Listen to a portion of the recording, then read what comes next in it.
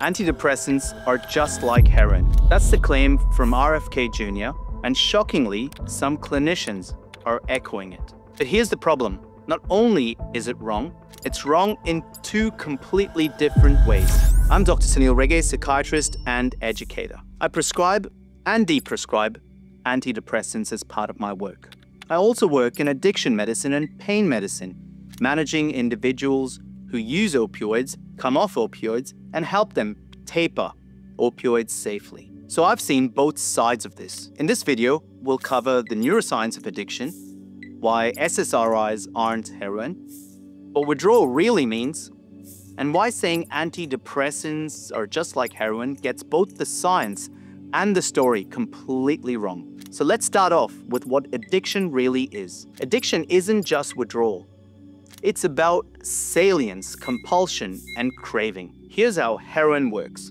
It hits fast, binds to mu opioid receptors, activates D1 dopamine receptors, resulting in intense euphoria. The brain encodes this as salient, attention-grabbing. With repeated use, dopamine drops. The stress state comes up, known as hyperkatifeia. Craving and compulsion emerge. That's addiction. Addiction rewires the brain to seek, chase, and need the substance. Heroin hijacks the brain's reward system. That's not what SSRIs do. So let's ask, do SSRIs trigger this cascade? No, and here's why. SSRIs don't activate the dopamine surges or the D1 receptor. There's no high, no salience, no reinforcement loop. If anything, SSRIs reduce emotional reactivity. They don't amplify reward, and we know this because at certain doses they can lead to emotional blunting. SSRIs also don't lead to the hit. Why? Because of their half-lives. Take fluoxetine, a long half-life. Take the others, half-lives between 24 to 72 hours. Very different from heroin. There's no loop, no chasing, no addiction. SSRIs may lead to withdrawal, but that's not addiction. Here's the other issue no one seems to mention. Antidepressants aren't one class. Bupropion is an NDRI, noradrenergic dopaminergic reuptake inhibitor. Agomelatine, melatonergic, and increases dopamine noradrenaline in the prefrontal cortex. Vortioxetine, multimodal, minimal withdrawal, minimal sexual side effects. Mirtazapine, dual action, serotonin-specific antagonist at lower doses, noradrenergic potentiator at higher doses. SNRIs are different from SSRIs, which are different from other novel agents. So when someone says antidepressants are like heroin, what exactly are they talking about? Broad generalizations is not equal to evidence. Saying all antidepressants cause withdrawal or addiction is like saying all antibiotics cause diarrhea. It's not just wrong, it's lazy. But let's examine SSRIs and withdrawal, and why withdrawal is not equal to addiction. SSRIs are associated with withdrawal. That's real. But so can caffeine, exercise, or even sleep deprivation. That doesn't mean that sleep, caffeine, or exercise are addictive objects. You see, withdrawal is the body's adjustment process that occurs after the body has reached a certain steady state.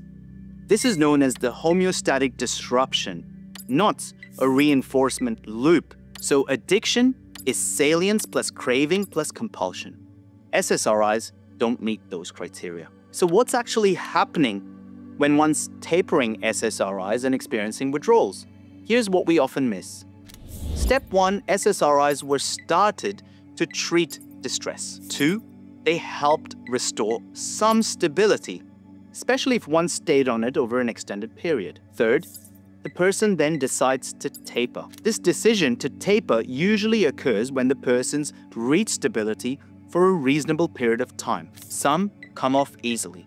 Some taper over time. Some decide to stay on it long term. And yes, in some cases, withdrawal can last longer than expected, what we call protracted withdrawal. But that's a combination of the underlying vulnerability, the sensitized stress system, the illness severity, and prescribing without proper planning. So this is the key lesson. Good deprescribing starts with good prescribing. But this is not about blaming the medication. Molecules aren't the issue. Context and clinical skill are. And that's what we teach at the Academy by PsychScene. How to prescribe and deprescribe with depth, context, and nuance. Because the medication only becomes alive within the doctor-patient relationship. So let me summarize all of this for you. Heroin leads to addiction via dopamine hijack. SSRIs modulate neurotransmitter systems via serotonergic potentiation. Withdrawal is not equal to addiction, and antidepressants are not one-size-fits-all agents. So therefore, false comparisons hurt patients. They erode trust in treatment. We owe our patients better, and it starts with clarity. So if you're still here watching, I know you care about nuance. So hit the subscribe button if you liked the video, leave a like, drop a comment. And if you're a clinician, check out the Academy by PsychScene, where we teach the neuroscience that doesn't find its way into psychiatry training. I'm Dr. Sanil Rege, and this is Psychiatry Simplified. Until the next video, stay curious. Bye-bye.